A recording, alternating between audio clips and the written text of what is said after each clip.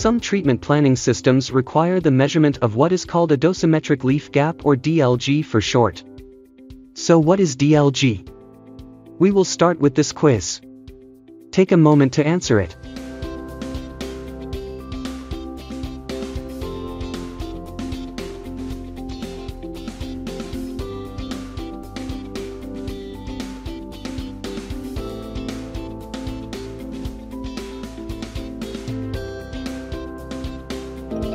Rounded end MLCs have different transmission through the leaf body due to the rounded end. This affects the relation between the light field and the radiation field. Eclipse uses DLG as one of the parameters to model the rounded ends of the MLCs. Getting the optimum value of DLG assures that the modulated plans match the machine's ability to deliver the fluence. IMRT treatment plan will not be acceptable if the DLG value is not appropriate for the machine. In this educational video, we will demonstrate the sweeping gap method to measure DLG using an ion chamber. If you have variant Eclipse TM, you have probably heard of DLG measurement. Other TPSs require different parameters for MLC modeling.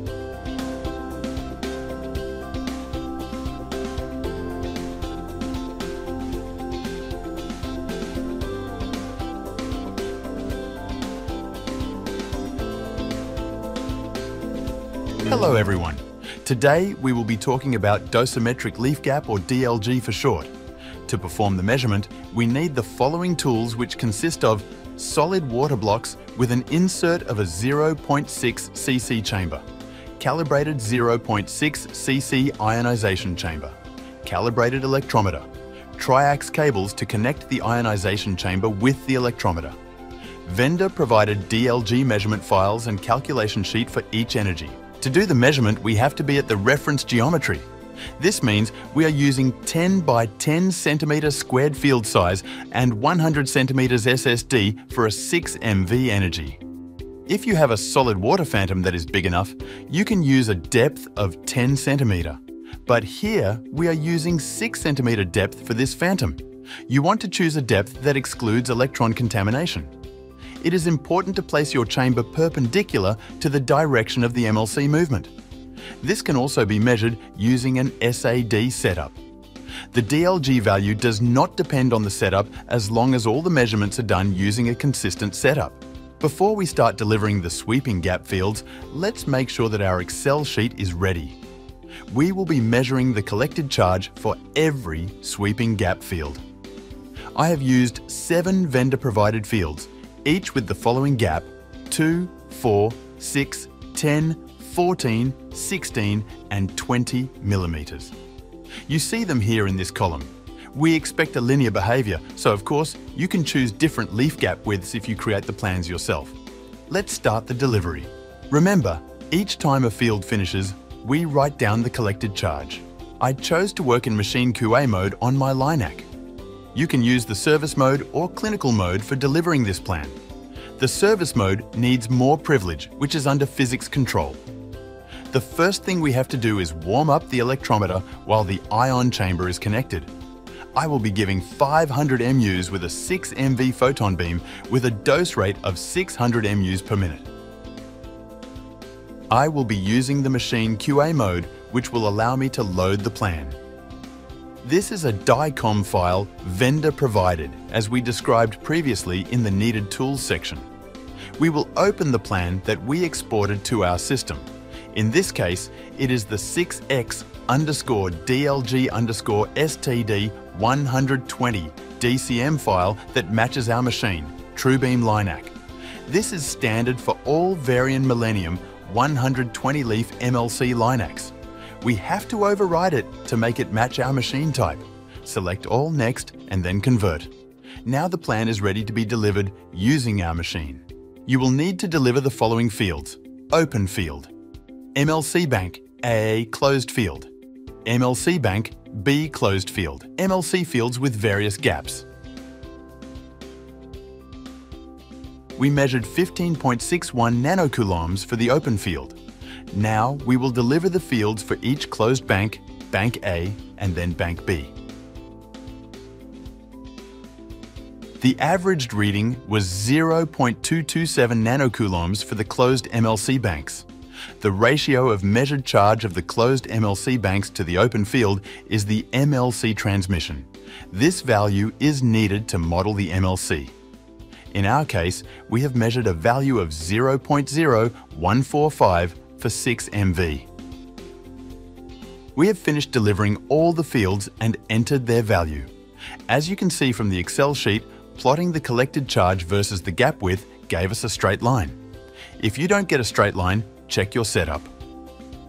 The DLG value is the intercept the line makes with the negative x-axis. You can read it from the chart. It is easier and more accurate to have Excel calculate it. As you see, for our setup and energy, the intercept is minus 0.1355 mm. The DLG is the absolute number, so it is 0.1355 mm. Now you might ask, what does an intercept of minus 0.1355 mm means? We invite you to write your thoughts in the comments section below the video. Now let's see how to enter the DLG value into the TPS. Log in into Eclipse. Select Administration, then RT Administration Workspace. Go to Radiation and Imaging Devices tab. Select your LINAC machine. In our case, it is TrueBeam 02. Then hop over the MLC tab. Select which energy you want to modify. In our case, it is 6x. Then you can edit the transmission factor value. Then edit the dosimetric leaf gap value as well. Hit Save and exit the workspace. Now you have successfully entered the values for transmission factor as well as dosimetric leaf gap for 6 MV photon beam. Karim, after we finished the measurement, I do have some questions. Does the DLG value change with the off-axis measurement? Yes, if we take an example of a flattened field, of course we're using a flattening filter, so we know that there is a differential beam hardening towards the center compared to off-axis. So the beam is slightly softer off-axis. So we'd expect the transmission to be different due to the fact that we have a slightly softer beam, and hence the DLG. The other factor to consider is also that we have a different angle of incidence from the source, so that will also contribute. Noting the fact that the variant MLC is a non-focused MLC, so any change in angle of incidence will change transmission factors. Is there a difference between the DLG for, let's say, 6 MV and 10 MV, or they are the same? Yes, taking the example of 6 and 10 MV, of course we know that they have different photon energy spectra, and thence we would naturally expect them to have different transmission values through the MLC, and therefore resulting in a different DLG measurement. How to validate the value of DLG? Now we've measured that DLG and inputted the values into our planning system. We now need to validate that that's what we get when we deliver effluents. So there are various standard effluence patterns, test patterns. The most common one is one called the chair test, which you deliver, take that measurement and then compare it with the predicted effluents you'd get from your planning system. The nice thing about the chair test, it has two tests in one. It can compare the transmission and a DLG in your effluence pattern. Should we include the DLG as part of our regular QA program? Along with your other standard routine MLC QA test, I think it's a good idea to include the DLG as part of your QA program, whether that's annual or more frequent. Particularly also, of course, on an ad hoc basis, if you have a repair to the MLC, if there is a recalibration of the MLC, or if there's any software upgrade, both to your planning system or the MLC controller software. A chamber with 0.6 cc volume may be used to measure DLG, and the value obtained will need to be tweaked in the TPS using the variant chair or an IMRT plan, till a satisfactory TPS DLG value can be found that will get better agreement on QA plans. If a 0.04 cc chamber were used to measure DLG, the value measured will be close to the DLG value used in the TPS and may need a small tweak to get better QA agreement. It should be noted that all the measurements to fill the DLG Excel sheet need to be done with a single chamber, 0.6 cc or 0.04 cc. If the annual constancy test for machine-measured DLG value is measured with the 0.6 cc, it will be different than the TPS DLG value. Even though 0.04 cc chamber will give a better agreement for the TPS DLG, The transmission value measured using a 0.04 cc chamber is not appropriate for entering into the TPS. The transmission under MLC Bank A and B will need to be measured with a 0.6 cc chamber to be appropriate to use in the TPS. Summary.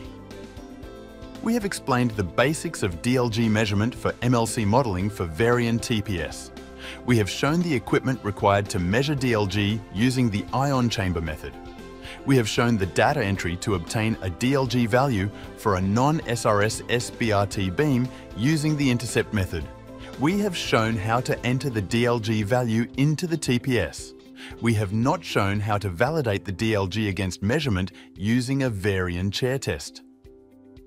This will be addressed in a follow-up video.